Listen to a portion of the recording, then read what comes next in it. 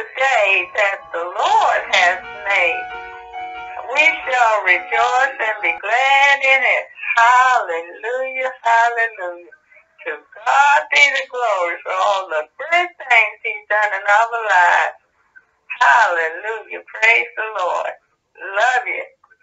Amen.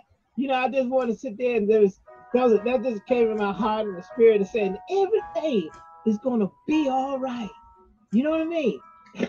Everything is going to be all right in Christ Jesus. Come on. I mean, we just got to go and call it the way you're supposed to call it. Everything is going to be all right in Christ Jesus. I thank you for those who are going to sign up this morning and listen to the gospel of Jesus Christ, because, man, it's all about the word. It ain't about people. It ain't about the backdrop. It ain't about the person. It's about Jesus. As long as we're talking about Jesus, as long as we're sitting there hoping and focused on the word of God and preaching what the gospel's all about, everything is going to be all right, because our foundation is Christ Jesus. And see, God so loved the world that he gave his only begotten Son, so that whosoever believes in him shall not perish, but have everlasting life. Because you know, in this life, in this world, we have challenges. No question about it. But the fact is that we trust and we build our foundation on Christ. See, you know, the Bible is very clear in this world. You're going to have the ups and downs of living. Right? You're going to have the people, you're going to have things that come against you, you're going to have things that come for you. And then the thing is that you're going to have life, physical life, and you have physical death. That's a guarantee those things are going to happen in our life. But the thing is, everything's going to be all right, because in this life, Christ came to give abundantly. That's in John 10:10. He said, see, the Satan comes to steal, kill, and destroy, but Christ comes to give life and life more abundantly. Amen. So we're talking about abundant life now, eternal life in Christ Jesus. And I understand those who don't, well, I don't know about eternal life. You know what? All I can tell you is this: focus on abundant life. Focus on the fact that Christ come to give you life and life more abundantly. And then recognize this: our hope is not in you. Our hope is not in me. Our hope is in Christ Jesus. God Almighty sent his Son to link us back to him, to connect us back to him. See, one of the things is, and the one we'll talk about this morning, is that we have, the enemy does it the enemy is a professional in creating division and despair. Because see, when we sit there and say, well, when we look at, let me put it this way. When we look at ministry, focusing on the fault finding and pointing out the errors, instead of ministry building up and perfecting the saints, building up and perfecting the world, and saying, look, we got hope here, man. We got hope in Christ. See, I know we have a bad history. I know we have a bad history personally. I know that we have faults personally. We have faults as a people. We have faults as individuals. We know that. I mean, you don't have to tell somebody that they're weak. What you want to tell somebody is that they are strong in Christ. You want to be able to tell somebody that in Christ I can do all things.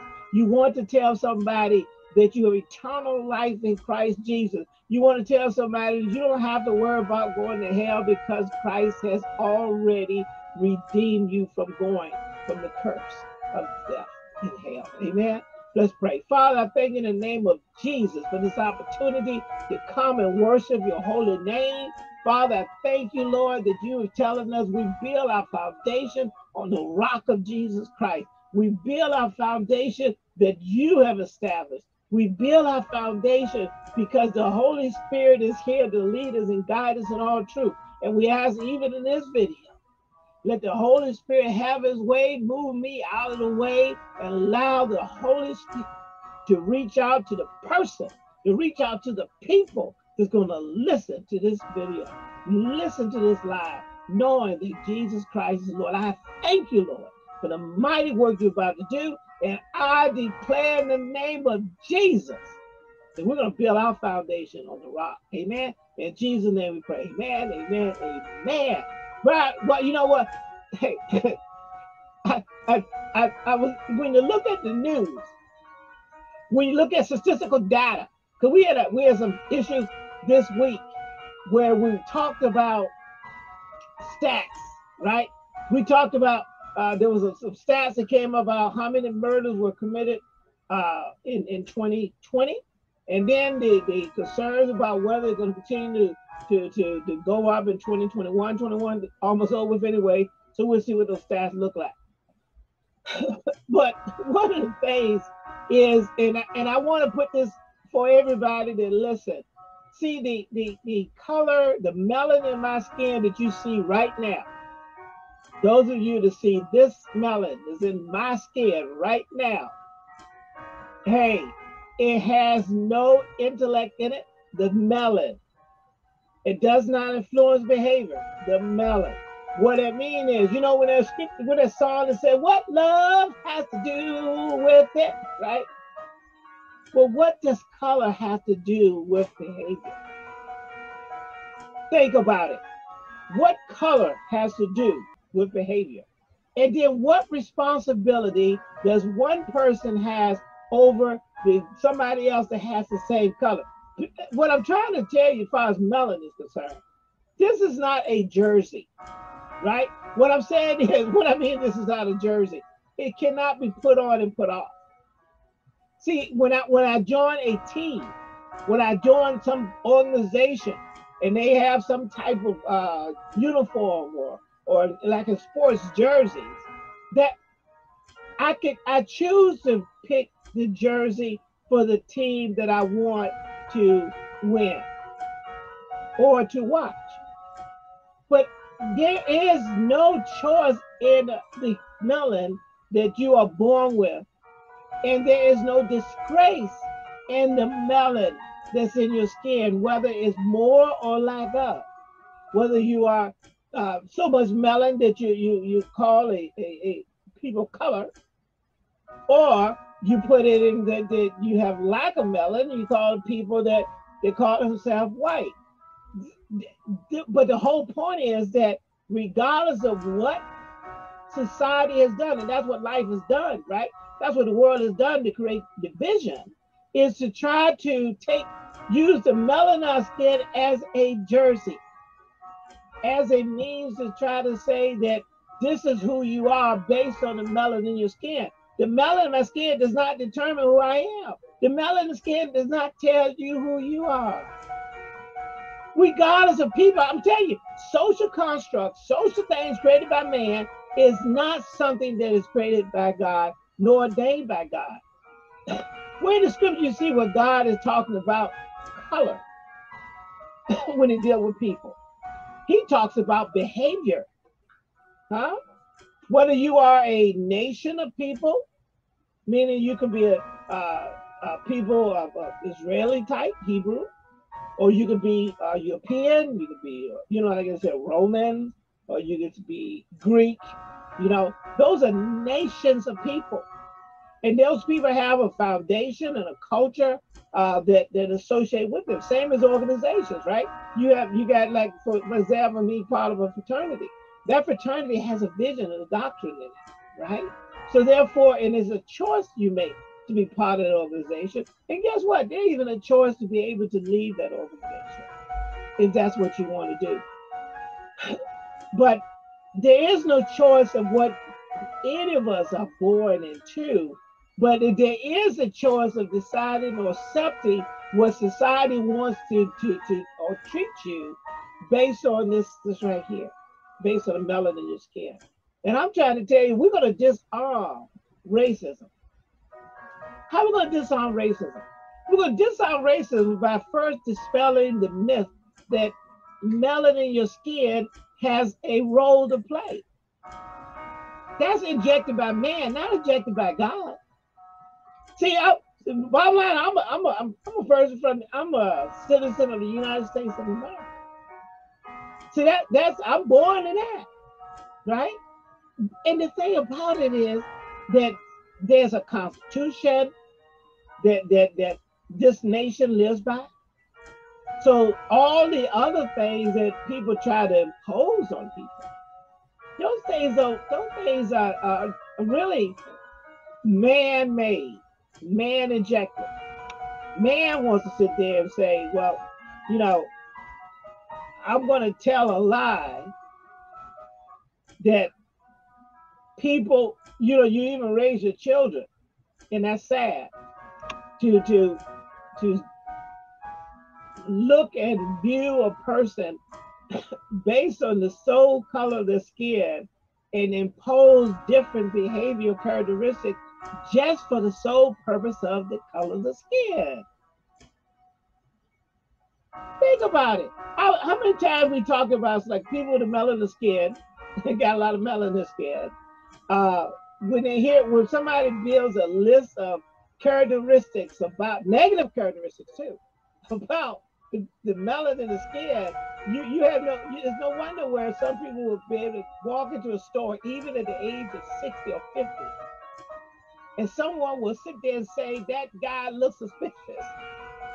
It will follow that person around while there's somebody else who doesn't fit the melon, the color of the skin, could be the one could be going around stealing.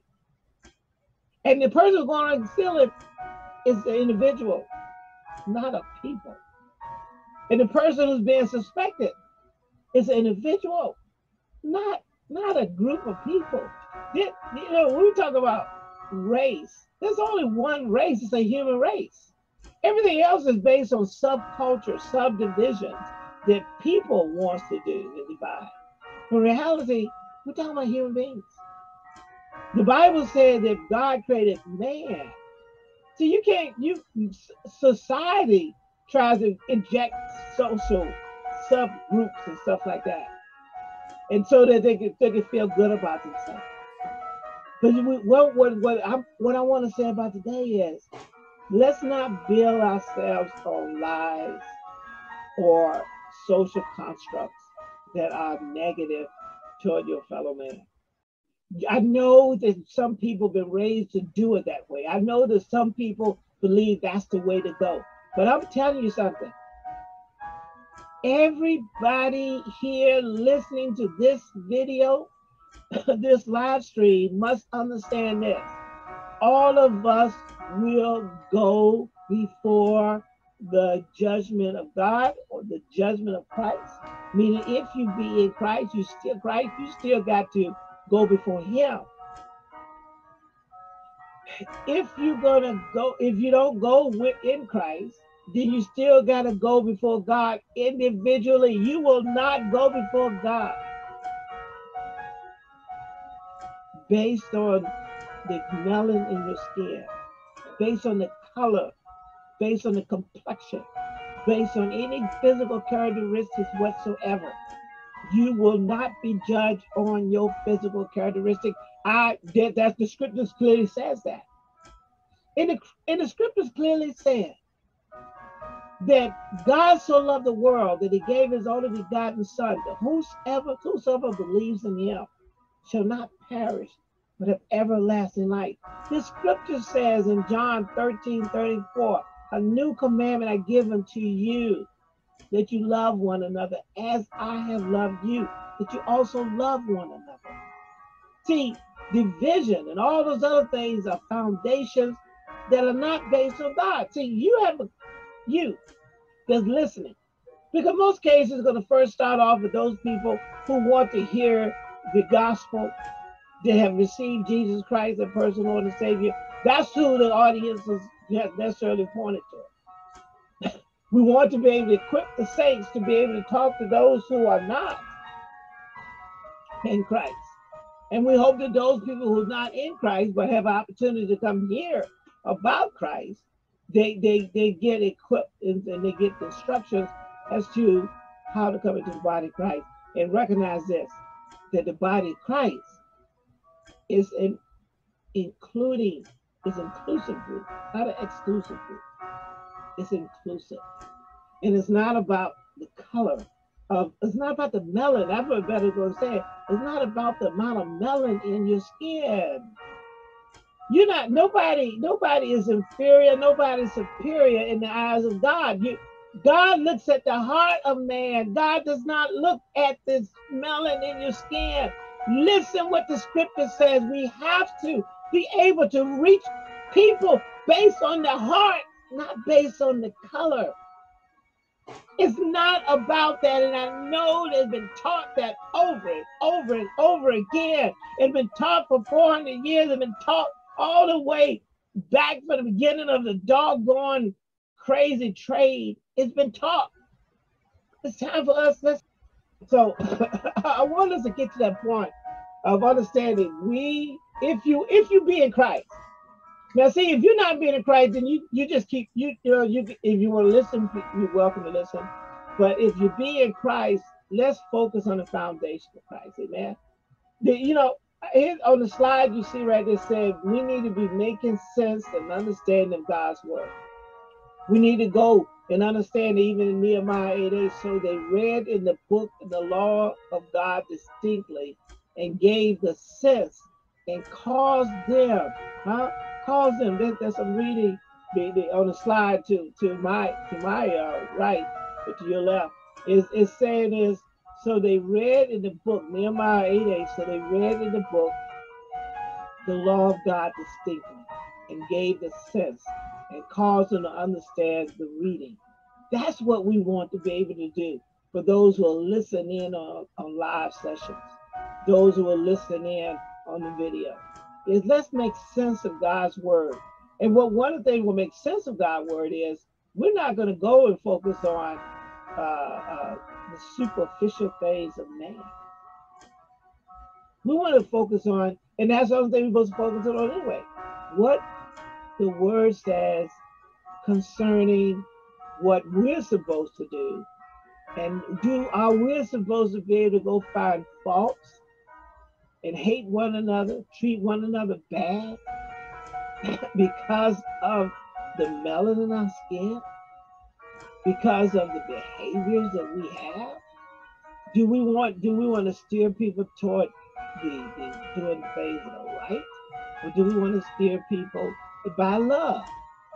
Because you're not going to steer people anywhere by hate.